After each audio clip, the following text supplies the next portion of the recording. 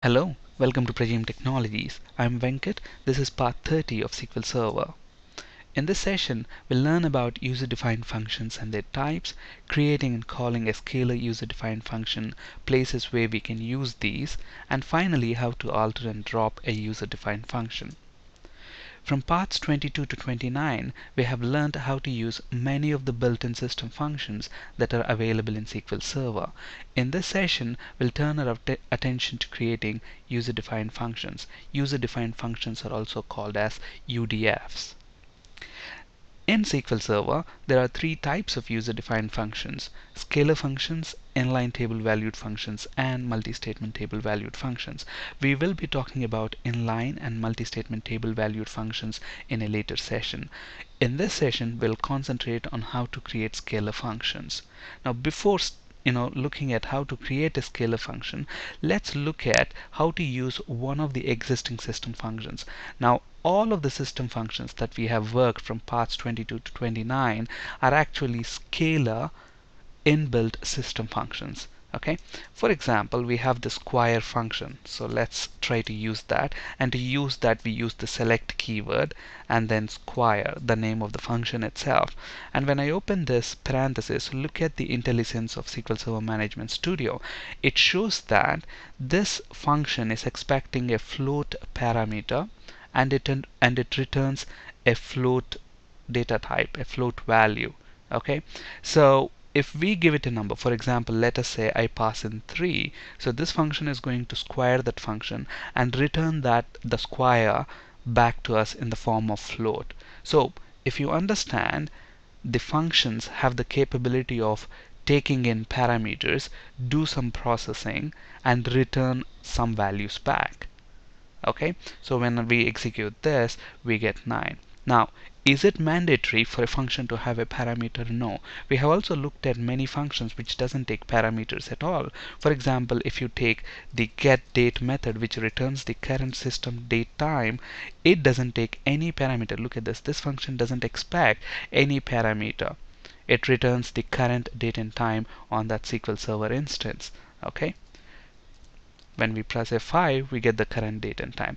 Okay, so a function can have parameters, that's optional, but a function should always return a value. Okay, so now let's go ahead and see how to create a user-defined scalar function. So what is a scalar function? A scalar function is a function that takes 0 or more parameters and returns a value. Okay, a function may or may not have parameters, but it should return a value. Okay, since a scalar function returns a single scalar value, it's called a scalar function. Okay, and to create a scalar function, we use the following syntax: create function, function name. Now, to create a stored procedure, we will use create procedure, procedure name. Similarly, to create a table, we use create table, table name. To create a function, create function, function name. And then we know that a function can have parameters. So within the parentheses, you specify the name of the parameter and its data type. Okay, you can have up to 1024 parameters. Okay, and then a function will also return a value. So to specify what is this function going to return, we use the returns keyword and then the data type. Okay, now if you look at the square function, it returns a float data type, whereas getDate function returns a date time data type. Now the function that we are going to write, whatever data type that it's going to return, you specify the data type after the returns keyword. Now remember, a function can return almost any of the data types that we have, any of the scalar data types that we have, except text and text image cursor and date time and timestamp. A function cannot return these data types that you can see here. Okay, and then as begin end, just like the stored procedure, the body of the function goes inside this begin and end statements. And finally, remember, your function should return back that the data type you specified here. Okay, for example, if you are computing the age of a person, then it should return an integer. Okay, so obviously if we have to write a function to compute the age of the person, now obviously to compute the age we require to know the date of birth of a person. So we need to pass in date of birth as the parameter to that function, and it's going to return an integer back, which is nothing but the number of years. Alright, so let's see how to create a user-defined function that computes the age of the person. Okay, now let's get rid of these function calls here. Now if you look at this, I have written this code already just to save some time in typing. If you look at this, I've created a variable called @dob of type date, and there is another variable of type integer age, which is used to hold the age of the person, and I have initialized the date of birth to something 8th October 1982.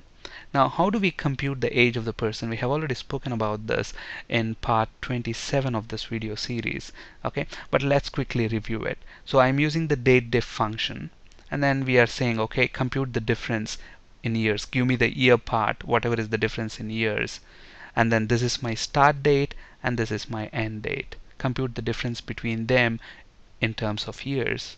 Okay, so that will give us the year part. Now you might be wondering, okay, look at this, let's comment this out. This is not required. If this is not there, what's gonna happen? Let's try to run this. Look at this. If I run this, I still get the age, okay, but then there is slightly a problem here. Now today the date is September 3rd 2012. Okay, so if it is September 2012, September 3rd 2012, now let us say I am born on maybe November 8th 2011. So if it's November 8th 2011, this is 2012 September, and if I execute this, I get age as 1 year. I haven't even completed 1 year.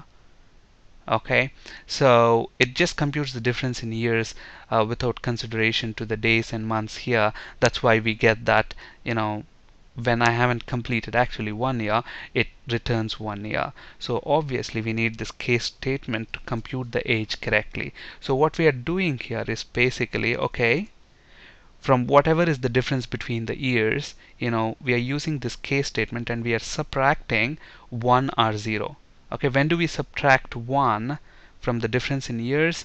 Whenever the date of birth month is greater than the current system date and time, or if the months are equal and if the day of the date of birth is greater than the day of get date. Now the logic is not that important here because our, you know, we are here to learn about scalar functions. Okay, so if this is confusing, please watch part 27 where we have clearly walked through the logic of how to calculate the number of, the age of a person.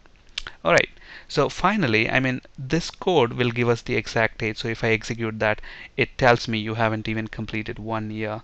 Okay, so that's why it says zeros, which correctly computes that. So this is a bit of transact SQL code that I have.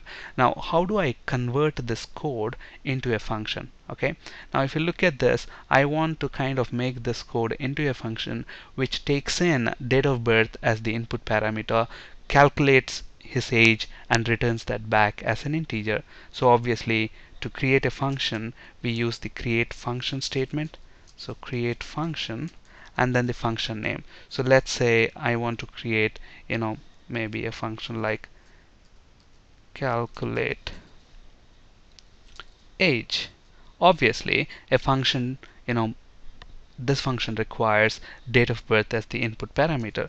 So let's say @dob, and this has to be date parameter, and it should return back an integer, which is nothing but our age of the person, as begin and finally end. Okay, so if you look at the syntax here, create function, function name, parameters, returns data type as begin end, and within the begin and end the function body goes in, and finally you should have a return statement. Okay, so instead of select, you should say you want to return the age back. Whoever calls this function, return the age back to that calling program. Okay, and we don't have to have this initialization here anymore because the end user is going to pass in the date of birth. So you can get rid of that. You don't even require this declaration of the variable here because you have the parameter. So that's our function. So when we execute this, what happens? This function gets created in the sample database. Okay, so if I expand the database, if we go to the sample database, programmability and functions, and this is a scalar function. Why is it called a scalar function? Because it returns a single value. Okay, so that's why it's a scalar function. We will talk about inline and multi-statement table valued functions in the next session. And if I expand scalar functions here, scalar valued functions, and if I refresh this, you should see calculate age function there that we have written. And look at the name, it says dbo.calculate age. That's nothing but DBO stands for database owner, and then dot calculate age is the name of our function, and this function is actually present in sample database. So the fully qualified name of this function is sample.dbo.calculate age. Now remember, to invoke a user defined, a scalar user defined function, you need to specify at least the two-part name. Now let's kind of invoke this function. To invoke this function, just like how we have invoked get date and power and square functions, we do it the same way, but we need to use a two-part name. Okay, let's understand that.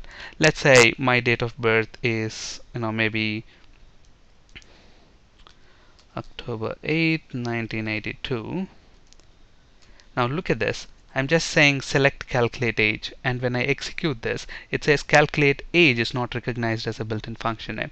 That's because whenever you invoke a scalar user defined function, you need to specify at least the two-part name, database owner dot the name of the function. Here the database owner is DBO. So now when we press F5, we should get the age back. And obviously if you want to give it a column name, you can use a column alias. So when I press F5, I get age 29. Now you can also use the fully qualified name, which is nothing but sample.dbo.calculate age. So even that works. Alright, so we have seen how to create that age function, and then we also have seen how to invoke that function. Now to invoke a scalar user defined function, you must supply at least the two-part name, owner name dot function name, and you can also invoke it using the complete three-part name. Okay, now let's look at how to use this user defined function. We have seen we have used it with the select statement. Not only that, if you remember, we have been working with a table called TBL employees. Okay, so if you look at this, we have this table TBL employees where we have got the ID, name and date of birth of the person. Now I want you to write a query which will give me the name, date of birth and the age of the person. And obviously we have a function, and look at this, in the database we are not storing the age of the person, but we have date of birth. So based on the date of birth, we can actually calculate the age of the person, and we have written a scalar function for that. So what we are going to do here, okay, we want name, date of birth, so name, date of birth, and then the age of the person. To get that, we are using the age function, okay, dbo.age, and to that function we are passing in the date of birth column. So this function is going to calculate the age for every person and return that. Okay, so you can use the scalar user defined scalar function in the select clause of a query. Not only in the select clause, you can also use it in the where clause. If you see the second example here, now I want all the people in all the employees whose age is greater than 30. Is that possible? Absolutely. Just like how you use the function in the select clause, you can also use it in the where clause. Look at this. I'm selecting name, date of birth and age from TBL employees, where I'm using the function again, age of date of birth greater than 30, and that returns me the employees whose age is greater than 30. Okay, let's quickly see how to execute these queries. So select, I want the ID, name and dbo dot calculate age, and we have the date of birth column. We want to give an alias as age. When we press F5, we should get the ID, name and age of the person. And similarly, if you want just people people whose age is greater than 30, all you do is you will say, okay, whosever age which is given to us by the calculate age function is greater than 30. So when we execute that, we should only get the two people whose age is greater than 30. So it's also possible to use it in the where clause. Okay, now if you look back, we have also spoken about stored procedures in the past. Now whatever we have achieved using this scalar calculate age function, we can also achieve it using stored procedures. We can write stored procedure which takes in, if you want, you can quickly convert this function. By the way, if you want to look at the text of this function, you can use the sp help text function. We have seen the purpose of this function. We have used it with stored procedures as well. If you want to look at the text of a procedure, you can use sp underscore help text procedure name. Similarly, if you want to look at the text of the function, sp underscore help text and the function name. So now if I look at this, look at this. This is the function implementation. Now instead of saying I want a function, I can say create procedure. I can also convert this to a procedure. Create procedure. Let's call this sp calculate age, and then we will say this procedure is going to take at date of birth date, and we wouldn't say it returns as begin, and finally instead of returning we will just say select age. So when I execute this, what happens? We have the stored procedure created, sp calculate age, and obviously if you want to execute that, we use execute. Again, if you're new to stored procedures, please check our video tutorial on stored procedures that we covered in the past. And if we pass some date of birth to this, it's going to compute the age and select that for us. Okay, so whatever we have achieved using a user-defined function, we can also do that with stored procedures. Okay, but the places where you can use a function, okay, you cannot do that with stored procedures. For example, we have just seen that a function can be used in the select and where clause, but can I use a stored procedure in the select and where clause? No, you cannot do that. If you try to do that, you will get an error. So select maybe id from tbl employees table. So what we want the id, name, and if I wanted the age, we have used that function calculate age, to which we have passed the date of birth column. Okay, so if we executed this, we got the age without any problem. But can I do that with stored procedures? Instead of using the function here in the select list, can I use the stored procedure? You cannot. Okay, if you try to do that, you will get an error, because look at this, the way you pass parameters to stored procedure. They are there for a different purpose. Okay, so that's the advantage of scalar functions, and this is one of the differences between a scalar user-defined function and a stored procedure. A scalar user-defined function can be used in the select and where clause, whereas a stored procedure cannot be. But there are several other important differences between scalar user-defined functions and stored procedures, which we will be talking about in a later session.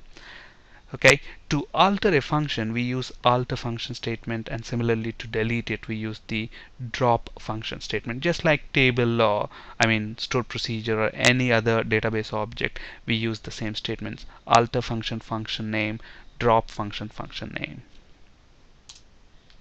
On this slide, you can find resources for ASP.NET and C# interview questions. That's it for today. Thank you for listening. Have a great day.